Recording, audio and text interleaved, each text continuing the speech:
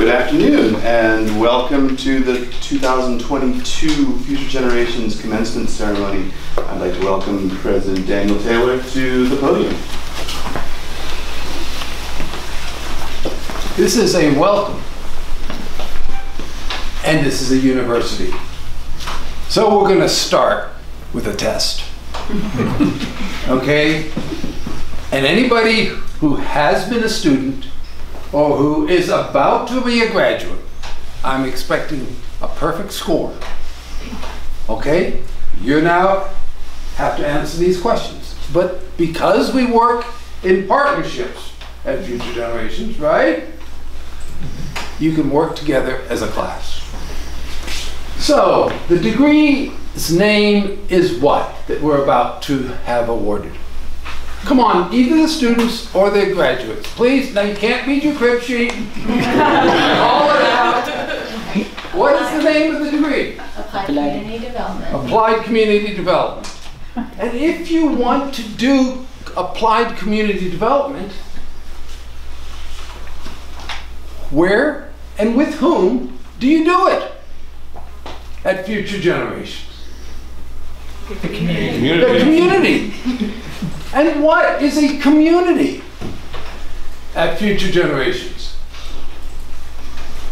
A shared vision group willing to act together on something. He's getting there. Help him get a perfect mark. Shared common goal with the ability to act on it. We're getting there. Now that we've got, do you want to, somebody want to save the rest of the class before I give a B? A community is a group that shares something in common. That's the first verb, sharing in common, with the potential to act together. That's what we are going to do as alumni. Now, how do we do that? Where do we begin? Come on! This is the final exam, folks! The final exam. Where do you begin in growing the potential to act together? Successes. What is a success? A seed that's go on a scale? That's the process. Yep. The success. Do you want me to help you out because we're in partnership? Sure. The success lies in human energy that is rising like a seed, right? Now, it's rising like a seed. Success is rising like of human energy, but where's the humans in this process? Where's the team? This beginning point we have is successes. Where's the team, folks? The community. That's part of it. What is the team? It's Future Generations. This is not communities by communities and only communities. That doesn't work. Three-way partnership. Three-way partnership. What is a three-way partnership? Bottom up, bottom out.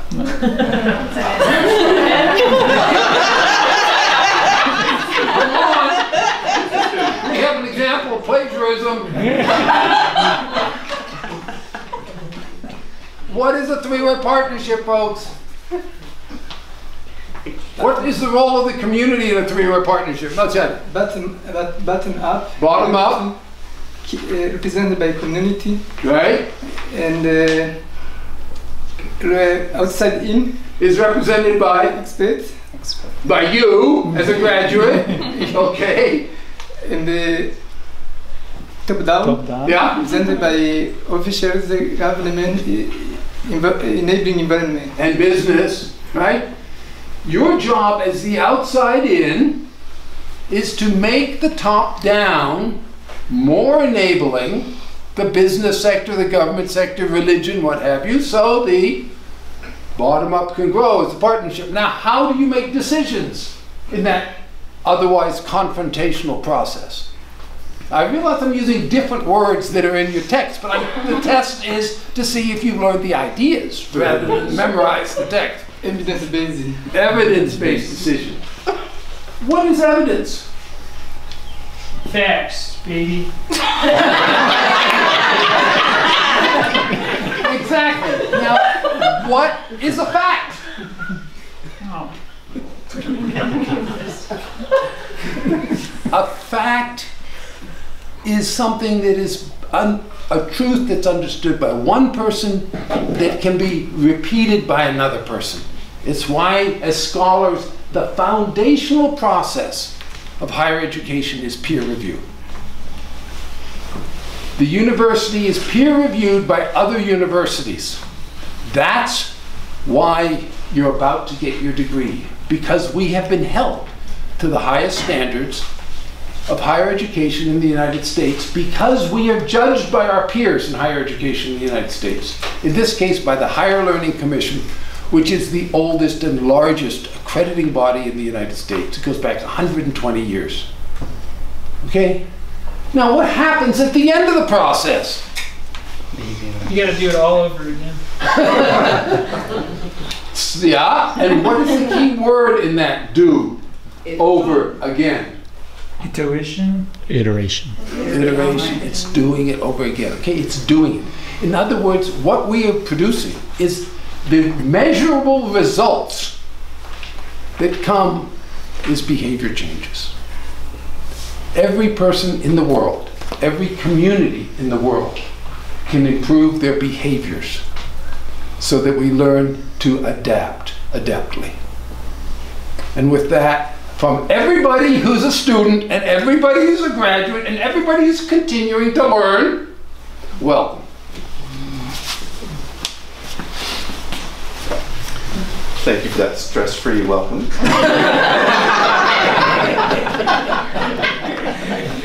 We will now be awarding the Master of Arts in Applied Community Development. Please welcome Chairman of the Board of Trustees, Deepak Polakrishnan.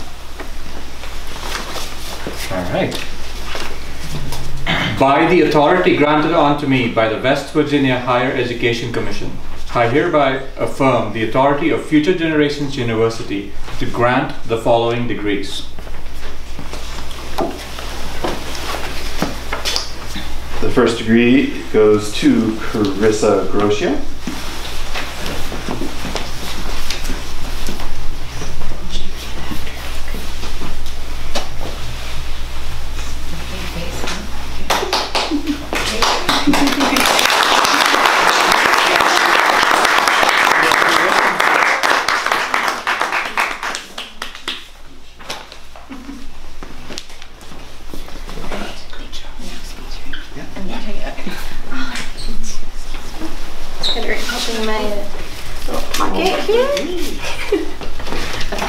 Hello everyone, thank you for being here and celebrating all of us. I'm Carissa, I'm from Cranston, Rhode Island, and to just tell you under 3 minutes about myself, I moved to Baltimore, Maryland for college where I studied speech language hearing sciences and received my Bachelor of Arts as a first-generation college student.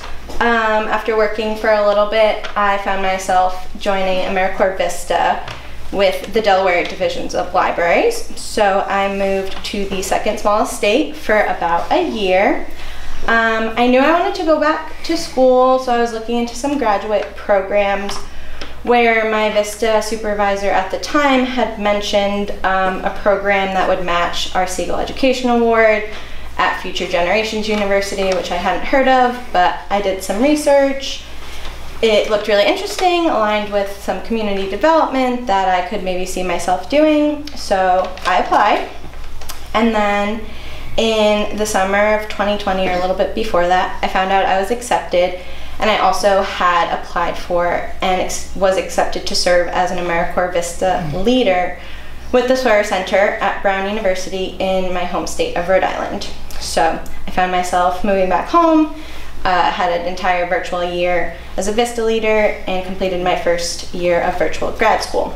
So as we all know, the last 2 years were unprecedented times. I'm not going to divulge into that, but here we are graduating, and my current role is with the Community Provider Network of Rhode Island, which I found out about through my VISTA service, and that is a nonprofit trade association of private providers in the state of Rhode Island of services and supports to individuals with developmental and intellectual disabilities, which I'll be there for about a year now, and I'm excited to use everything I've learned in my current role. So, thank you.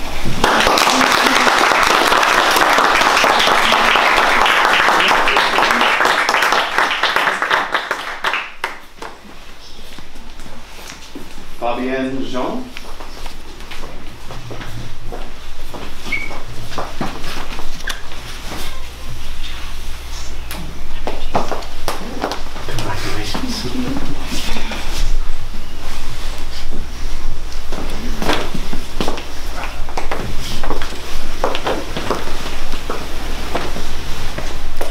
Hello, my name is Fabienne Jean and I'm from Haiti. It is an honor for me to be here because I did not know that I will make it this far. Because suffering from a severe chronic depression, I cannot count the time that I quit the program. And without the support of very extraordinary person, I won't be here. So let me dedicate this moment to my mom, which is a tireless and courageous mother who taught me that even in the most difficult circumstances, the best attitude that I can have is to move forward, whatever it takes. To my little brother, Gregory, who never ceased to inspire and support me in my darkest moment. My sister, who has been everything to me literally, as well as the other member of my family who show me love, indulgence, and support while my very difficult time. Thank you to the staff of the university for being such extraordinary guides for me.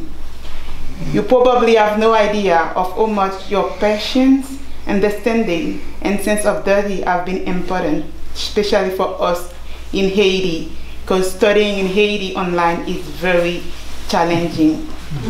Your contribution is priceless and you are so awesome. Thank you. Thank you to my invaluable friends who in one way or another helped me with the little support, with the little and the things make it a reality today. For the past few years, our country, Haiti, have been in the news for a lot of bad reasons. Today, when I look in the eyes of young men and women of my country, I can read despair, fear, and the desire to live. Because it's like the hell that we wanna live. But what I learned from the university and what is reinforced my idea that no government, NGO, or any authority will come to save us with a miracle solution. The solution must come from us. Only we have to return to our motto, which is unity is strength. For that, we must start by chasing individualism. We have to strengthen our communities. We're building that trust and enthusiasm to work together and make our home that pleasant place that welcomes people in search of freedom and well-being.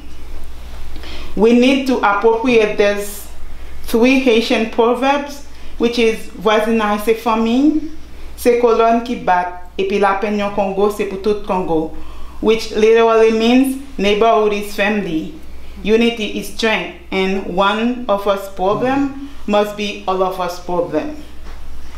To you, my fellow student, I was honored to see and learn from the amazing work you do in your home. Future generations have made us very privileged by planting a seed of hope and renewal on us. Seed care is this tool for revolutionary change that we needed to understand that I am nothing without you and you are nothing without me, and that we must get our conventional patterns to adapt real change to our reality. So let's continue to grow this seed in our home, our neighborhood, our community, and make this world a better place for ourselves and for the generation to come. Thank you.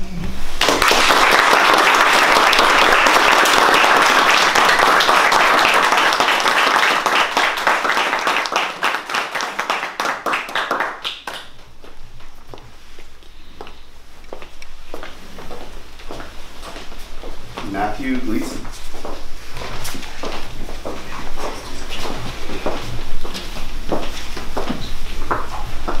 I'm sorry. Okay.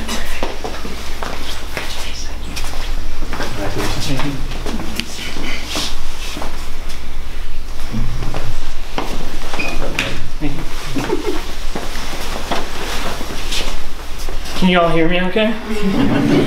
Cool. My name is Matt Gleason. I'm from Colorado, born and raised, and have founded A Hard Place to Leave.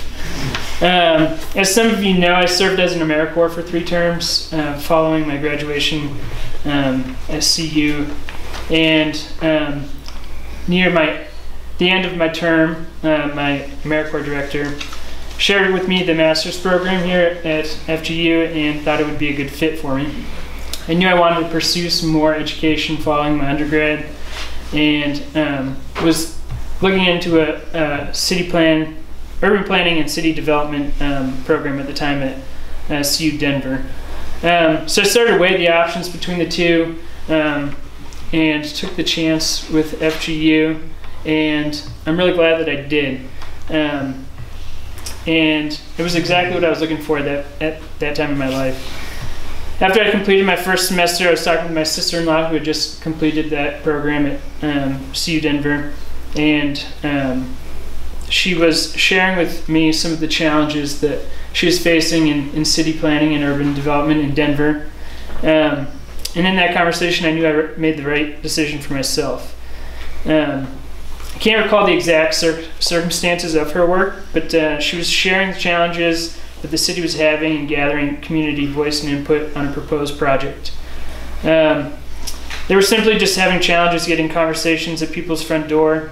They weren't desired, and they just didn't want to partake in any conversation with the city planners. And I presume that is because this already underserved community had had plenty of top-down and outside-in influence that wasn't really taking their voice into account. And even though the city would check the box of being inclusive and trying to gather that input, it really wasn't serving the community.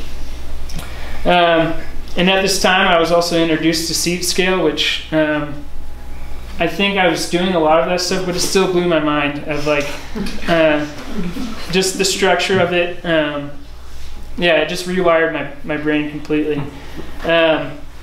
And it was clear to me when talking to my sister-in-law that the community just wasn't being involved or empowered, and therefore truly disengaged. And I do believe that's a narrative happening far too common, and it shouldn't be that way, which is one thing that I really appreciate about seed scale, and breaking that down and helping to correct the harm that's been done. So reflecting back on my experience with this program, I believe that FGU has made the hard work of community change look easy and obtainable, even though it is hard work. And I think that's because they acknowledge the aspects of being human and living life through a community lens, especially from the bottom up. And that's what I appreciate most about Seed Scale, especially working with youth who are arguably our future. I look forward to continuing my path with what I've learned from all involved, and I want to thank you for being a part of my journey in this process.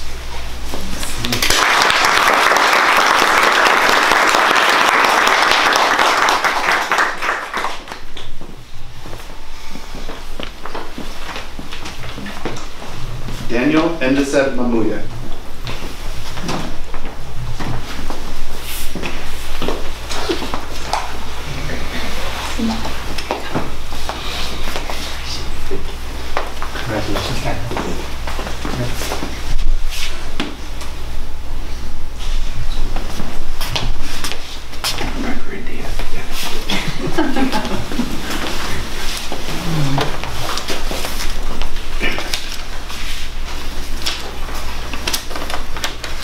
Thank you.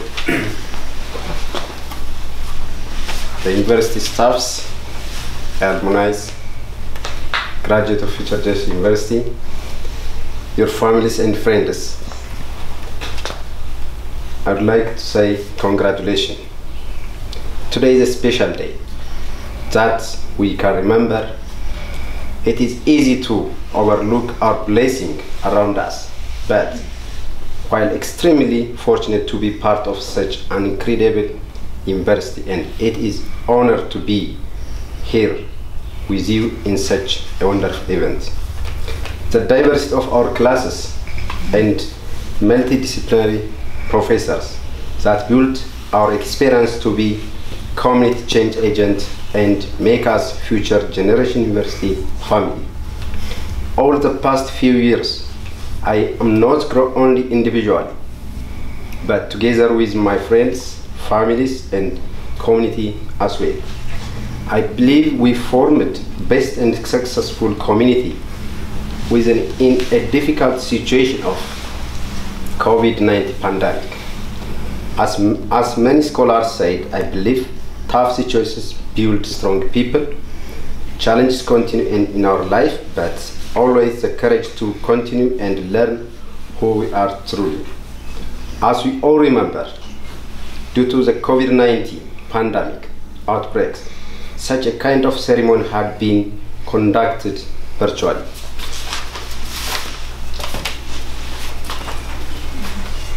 We create our definition of life by our virtue and push ourselves to achieve our dream. Likewise, as an applied community graduate, we have to apply the seed scale, principles and tasks in our community by facilitating to define, identify their success rather than expecting externally and overlooking blessing resource available whenever in the world that is human energy. I appreciate to know the seed scale community development approach because it is new approach for me and my community, and I believe it is applicable to bring real sustainable change in the community. I have been applying the seed scale approach in an institutionalized based with another future generation university alumni member here with us, Fasa. Finally, I would like to thank you, those who support me, because without real support of Almighty God, friends, families, and professors, will not be here today. First, thank you, God. Because of God, I'm here to with you this amazing and lovely Future Generation University ceremony.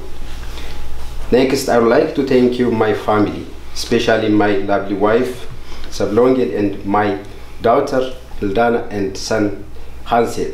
Thank you for your patience and smile support. And I would like to thank you, my friend, real friend, who opened the door to join this incredible university, who is Fasa, still here with us. Honestly, finally, I would like to thank you, my real professors, for your real appreciation, support, and reserved support for this successful degree. Congratulations once again. Thank you.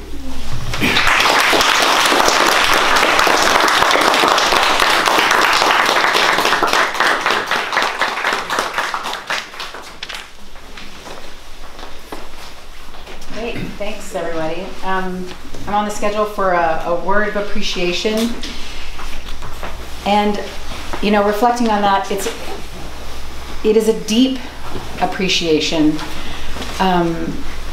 for all of us to be here together.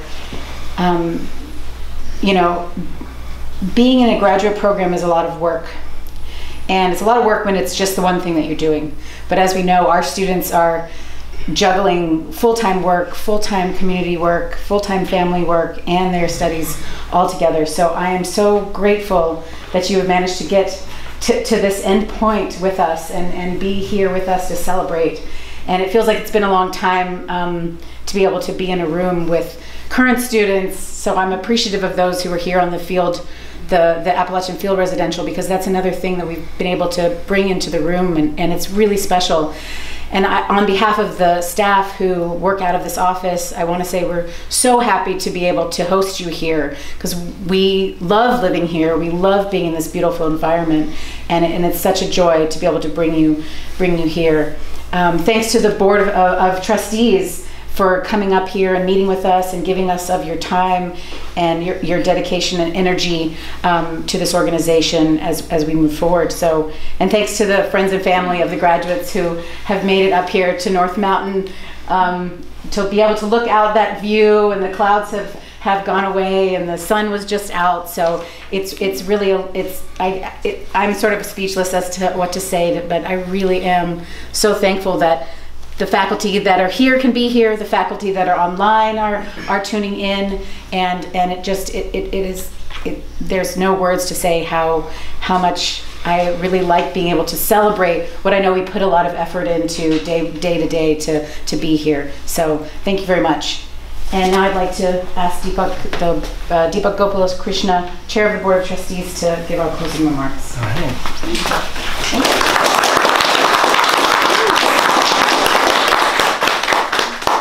Congratulations. It's so good to have everybody in the same room, the faculty, the Board of Trustees, the staff. Just wanted to share my appreciation for all the work it goes to host. So thank you for all the staff in the back who helped put this together. I just wanted to, being the chair of the Board of Trustees and being involved with the Board of Trustees for, I think, close to 15 years now, it's always been, this has been the proudest thing we do as a Board of Trustees, is to award degrees, to meet the students. This is the best part of my job. But I wanted to start off with a story. The reason we exist is a miracle. It was an idea that somebody had, that there is something we can do in terms of creating a master's program for applied community development. This is not like other universities. We don't have a football team to start. We don't have basketball grounds. We don't have a lot of facilities on campus. This idea that there is a repeatable, scalable process for community development that students would be interested in and benefit from was incredibly difficult as an idea to take off. The HLC, the accreditation group that gives us these degrees, they weren't convinced. This was new to them. And in my mind, what convinced the first group of HLC accreditors, the people that say, yes, this is a master's program that we want to award degrees to, came when they went to a residential. Our initial goal for this university was to create 100 nodes of change, which we thought was, man, that is an ambitious goal. Let's just say we have gone past that goal significantly. And what I want to tell the graduates here is, many times in many institutions when you graduate, it's a personal accomplishment. Here, it's an accomplishment for your community. Because most of our graduates work in our communities. They continue after their graduation to work. They have more of an impact. You are joining a group. You're joining a network that is 30 years in the making. Your alumni, the fellow graduates that are sitting next to you, the graduates that are coming up next, and all those who have graduated before you are your peers. They are working in communities. They are facing the same problems you mentioned in your speeches. They are your resources. They are proud to communicate with you, to work with you, to join hands with you on projects. And that is what makes our university different. We don't graduate and then move on to our own personal goals. We are part of a network. And that has been some of the most important things we've seen in this institution. So welcome to our network. Welcome to our grand experiment. It's been one of the most fruitful journeys we've had. I hope you see this graduation as the start of your engagement with the future generations, as the start of what you will do with your communities, but also as how you will work with your other graduates and other peers. So we will come back to you to help us. That is something that we do. So look forward to keeping you engaged with this organization. But today is to celebrate. Congratulations on your wonderful achievement, and thank you all for being here.